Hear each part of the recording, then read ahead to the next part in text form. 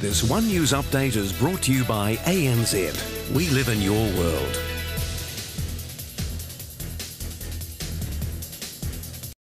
Cutting-edge technology being used to test water quality could have spin-offs for our seafood industry.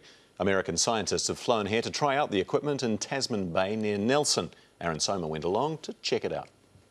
It's been described as a scientist in a trash can. The Environmental Sample Processor, or ESP, isn't a sixth sense, it's cutting-edge science. I don't think there's anything else like this available in the world at the moment. It's been shipped out from the United States to begin water quality tests in our waters. The state-of-the-art machine sponsored by NASA works by collecting samples and doing molecular science underwater robotically, and that's something that takes scientists a number of days to do in the lab. Using an internet connection, you can tell the ESP to collect a sample, process it and spit the data straight back to the computer.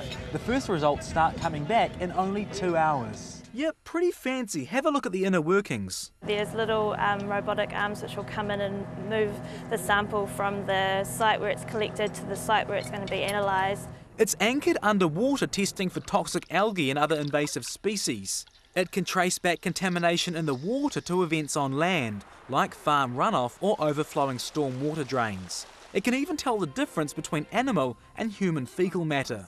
That's important for biosecurity and the aquaculture industry, because bad water can potentially poison seafood. By monitoring that, we have a good feel for what's happening in our water and being able to react to issues like bacteria, viruses. Similar technology is already in use overseas. The ESP will do tests here for 30 days to see how well it works in our environment.